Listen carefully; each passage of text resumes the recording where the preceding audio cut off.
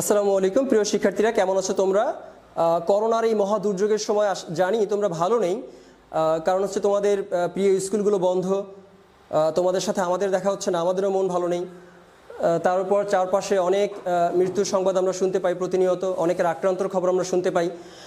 সবাইকে আল্লাহ এই মহা দুর্যোগের হাত থেকে হেফাজত করুন, এই দোয়া করছি। আর লেখাপড়া তো একেবারেই বন্ধ করে রাখা যাবে না, লেখাপড়া তো কিছু করতেই হবে, অনেক দিন স্কুল বন্ধ গেল। তাই আমরা এখানে তোমাদের জন্য চেষ্টা করছি কয়েকটি লেসন ধারাবাহিকভাবে উপস্থাপন করার। আজ আমার দ্বিতীয় লেসন তোমাদের সামনে এখন উপস্থাপন করছি। Please stay home and stay safe. কারণ হচ্ছে কোভিড-19টা সবচেয়ে বেশি ছড়ায় মানুষ যখন কাছাকাছি আসে তখন। সো দূরে দূরে থাকলে তুমি যদি 1 মিটার দূরে অবস্থান করো তাহলে কিন্তু একজন থেকে আরেকজন 1 মিটার দূরে অবস্থান করলে তোমার কোভিড-19 আক্রান্ত হওয়ার সম্ভাবনা কম। So be careful. আমি কবির আহমেদ খান, কবির স্যার নামে তোমরা সবাই চিনো আমাকে, মুন্সি আব্দুর পাবলিক কলেজের সিনিয়র শিক্ষক, রসায়ন বিভাগের।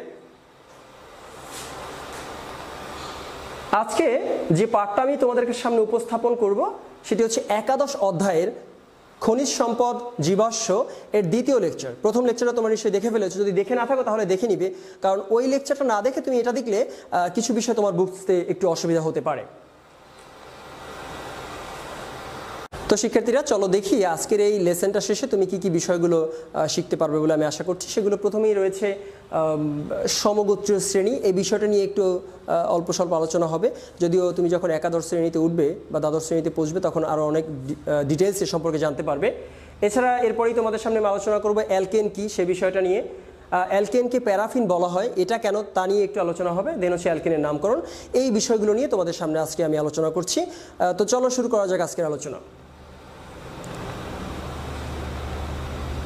শুরুতেই সমগোত্রীয় শ্রেণী, যে গল্পটা আমি সবসময় করি, যে আমার নাম কবির আহমেদ খান, আর একজন কিং খান, তার নাম হচ্ছে শাহরুখ খান, নট সাকিব খান, শাহরুখ খান। সো শাহরুখ খানের নামের শেষে খান, কবির আহমেদ খান তার নামের শেষেও খান। খান দিয়ে আমরা কি বুঝি বলতো? বংশ বা গোত্র। সেরকম যাদের নামের শেষে খান রয়েছে এরা সবাই একই বংশের। সো আমি শাহরুখ খান একই বংশের বলতেই পারি, বাট আমির খান, সালমান খান ওরা না, সাকিব খান তো অবশ্যই না। Shahrukh Khan is my brother, এটা আমি সবসময় গর্বের সহিত বলি, ও হয়তো না বলতে পারে, সেটা আলাদা কথা। বাট রসায়নে সমগোত্রীয় শ্রেণী মানে কি, সেখানেও এরকম একটা বিষয় পাবে, প্রত্যেকটা যৌগের শেষে তুমি দেখতে পাবে যে একই রকম কার্যকরী মূলক থাকে। কার্যকরী মূলক কি, এই বিষয়টা আসলে আমাদের বইয়ে খুব বেশি আলোচনা নেই, একটু বলে দিই তোমাদেরকে। সেটা হচ্ছে কার্যকরী মূলক হচ্ছে এরকম কিছু মূলক, তোমরা পড়েছো যৌগমূলক, বাট কার্যকরী মূলকটা অনেকটা যৌগমূলকের মতোই, তবে একটু ভিন্ন।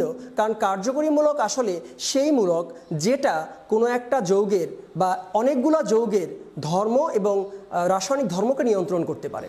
সো কার্যকরী মূলক শুধুমাত্র একটা যৌগমূলকই না, এর অনেক পাওয়ার, অনেক ক্ষমতা রয়েছে। কারণ ওই মূলক দেখে যেমন তাকে আমরা চিনতে পারি, একইভাবে ওই যৌগগুলো কোন ধরনের রাসায়নিক বিক্রিয়ায় অংশগ্রহণ করবে সেটাও আমরা কার্যকরী মূলক দেখে বুঝতে পারবো। যেমন তুমি এখানে খেয়াল করো যে মিথানল শেষে রয়েছে OH, ইথানল তার শেষেও OH, আমরা যে হ্যান্ড স্যানিটাইজার ব্যবহার করি সেখানেও থাকে অ্যালকোহল, ওটায় রয়েছে OH। তাহলে এই যাদের যাদের মধ্যে বা যে সকল যৌগের মধ্যে তুমি OH মূলক পাবে তারাই হচ্ছে অ্যালকোহল। যেমন আমরা আগের লেসন তোমাদেরকে বলেছিলাম যে কার্বন কার্বন সিঙ্গেল বন্ড থাকলে অ্যালকেন, ডাবল বন্ড থাকলে অ্যালকিন, আর ট্রিপল বন্ড থাকলে অ্যালকাইন, সেগুলো যেমন কার্যকরীমূলক, একই রকম OH কার্যকরীমূলক। তোমরা বইয়ে অ্যালডিহাইড CH ও কার্যকরীমূলক পাবে, COOH কার্বক্সিলিক অ্যাসিড বা ফ্যাটি অ্যাসিডের কার্যকরীমূলক, তোমরা সেটাও এখানে পেয়ে যাবে। তো সমগোত্রীয় শ্রেণীর প্রথম বৈশিষ্ট্য হচ্ছে যে একই সমগোত্রীয় শ্রেণীভুক্ত সবগুলো যৌগের একই কার্যকরীমূলক থাকবে। যেমন অ্যালকোহল, সকল অ্যালকোহলের কার্যকরীমূলক হচ্ছে OH।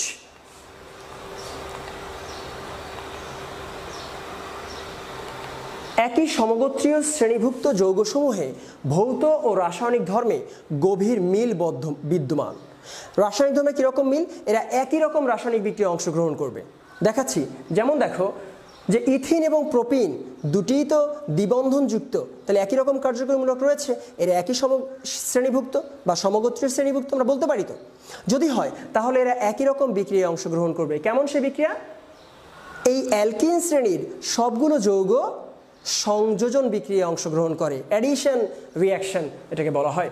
যেমন অ্যালকিনের সাথে তুমি যদি হাইড্রোজেন সংযোজন ঘটাও নিকেল প্রভাবকের উপস্থিতিতে 180 থেকে 200 ডিগ্রি সেলসিয়াস তাপমাত্রায়, এখানে একটু ভুল রয়েছে, এই জিরোটা ছোট হবে, 200 ডিগ্রি সেলসিয়াস তাপমাত্রায় ইথেন পাওয়া যাবে। একই রকমভাবে প্রোপিন সেটাও হাইড্রোজেনের সাথে বিক্রিয়া করবে ওই 180 থেকে 200 ডিগ্রি সেলসিয়াস তাপমাত্রায়, 200 ডিগ্রি সেলসিয়াস তাপমাত্রা, হ্যাঁ 180 থেকে 200, 2000 না, তৈরি হবে প্রোপেন। সো দেখো ইথিন এবং প্রোপিন দুটিই কিন্তু হাইড্রোজেন সংযোজন বা একই রকম বিক্রিয়ায় অংশগ্রহণ করলো। তাহলে সমগোত্রীয় শ্রেণীভুক্ত যৌগগুলো একই রকম রাসায়নিক বিক্রিয়ায় অংশগ্রহণ করে। বুঝতে পেরেছো নিশ্চয়ই? সমগোত্রীয় শ্রেণীভুক্ত সকল সদস্যকে একটা সাধারণ বা একটা কমন আণবিক সংকেত বা কমন সংকেত দিয়ে প্রকাশ করা যায়। যেমন সকল অ্যালকেনকে তুমি CnH2n+2 এই সংকেত দিয়ে প্রকাশ করতে পারবে। আর দু একটা বিষয় একটু বলছি যেটা তোমাদের বইয়ে নেই, সেটা হচ্ছে যেমন খেয়াল করে দেখো ইথিন প্রোপিন পরপর, তাই না? একটাতে দুটো কার্বন, একটা তিনটায় ক্রমিক আছে, তাই তো? এরকম ক্রমিক দুটি যৌগের মধ্যে CH2 মূলকের পার্থক্য থাকবে। খেয়াল করে দেখো এখানে কার্বন রয়েছে দুটো, হাইড্রোজেন 4টি, এখানে কার্বন 3টা, হাইড্রোজেন 6টা। তাহলে হাইড্রোজেন ছিল 4টা, এখানে 6টা, দুটো বেশি, কার্বন ছিল দুটো, 3টা, একটা বেশি। তাহলে পরপর দুটি যৌগের মধ্যে CH2 মূলকের ব্যবধান থাকবে, এটাও একটা বৈশিষ্ট্য। আর শেষ, এদের ভৌত ধর্মে একটা ক্রম পরিবর্তন লক্ষ্য করা যায়। যেমন তোমরা দেখবে যে প্রথম থেকে 4টা carbon, methane, ethane, propane, butane, এই 4টা কার্বন গ্যাসীয়, বাট এদের দেখবা গলনাঙ্ক বা স্ফুটনাঙ্কের মান ধীরে ধীরে বাড়ছে। মিথেন থেকে বিউটেন হচ্ছে -1, মানে -1 ডিগ্রি সেলসিয়াস হচ্ছে তার স্ফুটনাঙ্ক। সেরকমভাবে এদের ধীরে ধীরে প্রথম 4টা গ্যাস, তারপর এগুলো তরল, এরপরে কঠিন। সো এদের ভৌত ধর্মে একটা ক্রম পরিবর্তন লক্ষ্য করা যায়। তাহলে এই হচ্ছে মোটামুটি দশম শ্রেণীর জন্য সমগোত্রীয় শ্রেণীর বৈশিষ্ট্যসমূহ। তোমরা যখন দ্বাদশ শ্রেণীতে রসায়ন দ্বিতীয় পত্র যখন পড়বে, জৈব রসায়ন অধ্যায়টা ওখানে রয়েছে, সেই জায়গাটাতে এই আরও লম্বা অনেক আলোচনা তোমরা পাবে ইনশাল্লাহ। সেগুলো হয়তো ভবিষ্যতে আমরা আপলোড দিতে পারবো।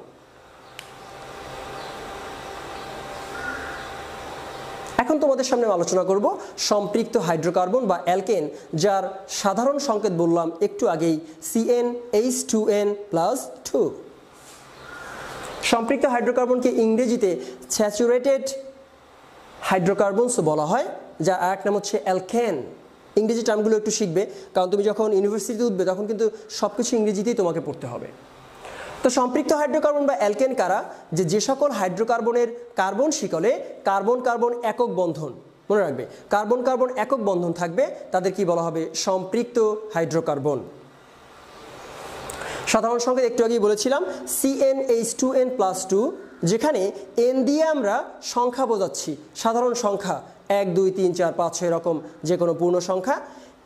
n এর মান তুমি 1 2 3 4 বসালেই স্পেসিফিক বা রেসপেক্টিভ যে অ্যালকেনগুলো রয়েছে সেগুলো তুমি বের করে ফেলতে পারবে। যেমন যদি তুমি n এর মান 1 বসাও, তাহলে কার্বনের জায়গায় হবে 1 তো আর লিখতে হয় না, তাই না? তোমরা জানো হাইড্রোজেন হবে কত? দেখো 2 × 1 মানে 2 + 2 4, CH4 হবে। 2 বসালে কার্বন দুটো, C2। আর হাইড্রোজেন কটা হবে তাহলে বলো? 2 × 2 = 4 আর 2 6 হবে, তাহলে C2H6। অথবা এটাকে এভাবেও লেখা যায় H3C CH3, এটা হচ্ছে ইথেন। তাহলে প্রথম যৌগটার নাম ছিল মিথেন, দ্বিতীয়টা যৌগের নাম হচ্ছে ইথেন।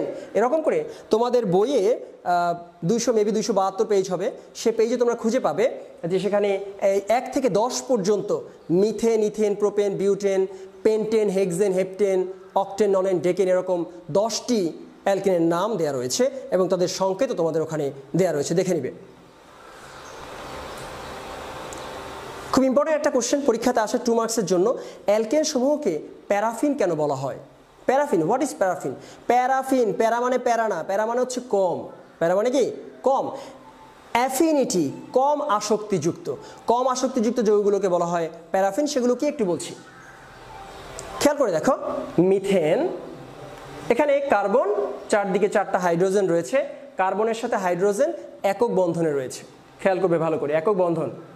একইভাবে এখানে আমি লিখলাম প্রোপেন, কার্বন 3টি, হাইড্রোজেন 8টি। খেয়াল করো, খুব ভালোভাবে খেয়াল করো যে কার্বনের সাথে হাইড্রোজেন, কার্বনের সাথে হাইড্রোজেন। আমরা প্রথম লেকচারে বলেছিলাম যে অ্যালকেন সমূহে কার্বন কার্বন এবং কার্বন হাইড্রোজেন শক্তিশালী একক সমযোজী বন্ধন বিদ্যমান। একক বন্ধন থাকার কারণে এই বন্ধনগুলো সহজে ভাঙা যায় না বা সহজে ভাঙতে চায় না। কোনো একটা মৌল যৌগ তৈরি করে তো তার স্থিতিশীলতা অর্জনের জন্য, যখন স্থিতিশীল হয়ে যায় তখন কিন্তু সে আর তার স্থিতিশীল অবস্থা বিনষ্ট করতে চায় না। তাই এই কার্বন হাইড্রোজেন যে সিঙ্গেল বন্ড রয়েছে অথবা এখানে যে কার্বন কার্বন সিঙ্গেল বন্ড রয়েছে, এই বন্ধনগুলো খুবই শক্তিশালী হওয়ায় এই বন্ধনগুলোকে সহজে ভাঙা যায় না, যে কারণে এই যৌগসমূহ কারো সাথেই বিক্রিয়ায় অংশগ্রহণ করতে চায় না। ইভেন শক্তিশালী জারক, বিজারক, অ্যাসিড, নিরোধক কারোর সাথেই এগুলো বিক্রিয়ায় অংশগ্রহণ করতে চায় না বলেই এদেরকে বলা হয় প্যারাফিন। প্যারাফিন অর্থ হচ্ছে নিষ্ক্রিয়, কারণ এই যৌগগুলো রাসায়নিকভাবে অনেকটাই নিষ্ক্রিয়, কিছু বিক্রিয়া করে খুবই কম।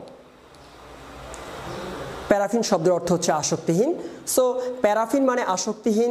অ্যালকেন সমূহ কোনো যৌগের প্রতি বা কোনো বিক্রিয়কের প্রতি আসক্তি প্রদর্শন করে না বলেই এদেরকে বলা হয় প্যারাফিন। আশা করি বুঝতে পেরেছ। এখন আমি তোমাদের সামনে সংক্ষেপে অ্যালকেনের নামকরণের দুটো বিষয় তোমাদের সামনে উপস্থাপন করব। নামকরণ নিয়ে দ্বাদশ শ্রেণীতে বিশাল আলোচনা, তুমি বইয়ের দেখবে অন্তত 100 পেজের বেশি নামকরণ নিয়ে আলোচনা রয়েছে।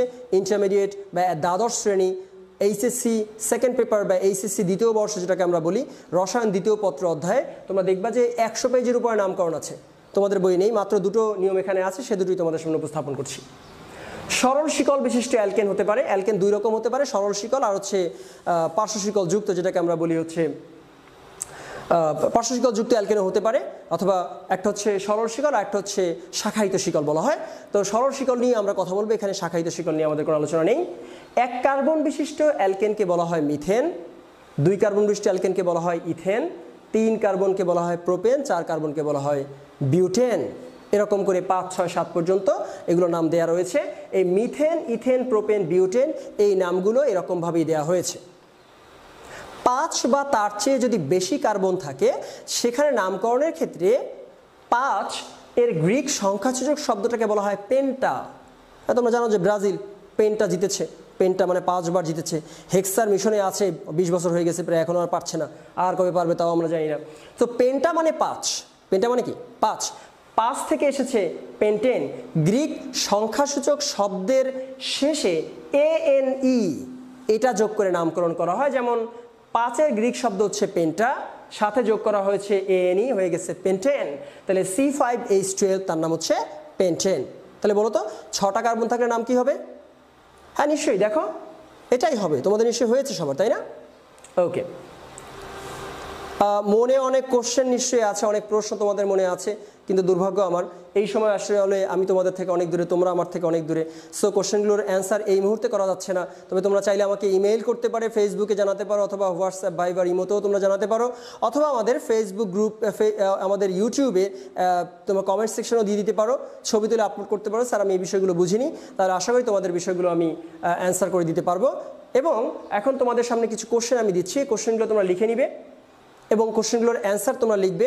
যখন তোমাদের স্কুল খুলবে ইনশাআল্লাহ, সবাই আমরা সুস্থ থাকলে, তখন তোমাদের স্কুলের যে শিক্ষক রয়েছেন তাকে তুমি দেখাবে এবং শিক্ষক নিশ্চয়ই তোমাকে সেই অ্যান্সারগুলো দেখে দেবেন। শিক্ষককে রিকোয়েস্ট করবো, স্যার আপনি অবশ্যই একটু দয়া করে স্টুডেন্টদের এই অ্যান্সারগুলো দেখে দিবেন, তাদের অ্যান্সারটা সঠিক হলো কিনা, কারণ ওরা অনেক কষ্ট করে পড়ছে।